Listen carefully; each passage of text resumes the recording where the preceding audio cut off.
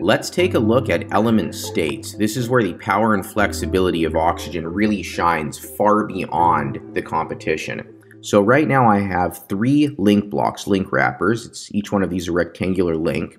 And we want to set up a custom hover state. In other words, we want to make some cool effect happen when the user hovers over.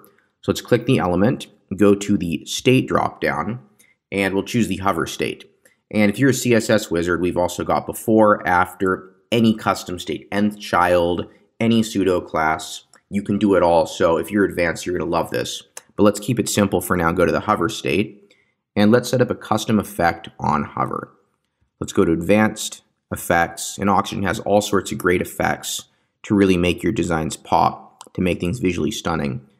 I'm going to go to transform, and let's add a transform. So we'll say on hover we're going to scale up. Let's say make it a little bit bigger, and let's add a 3D effect. So let's add some perspective. We'll give it 1,000 pixels of perspective, and then we will rotate it along the y-axis and take a look at that. Okay, let's say that's what we're gonna rotate it -23 degrees on hover. Let's click outside the element.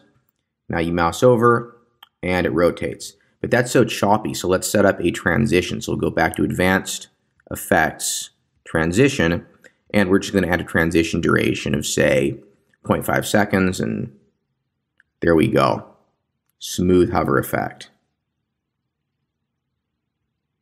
Beautiful.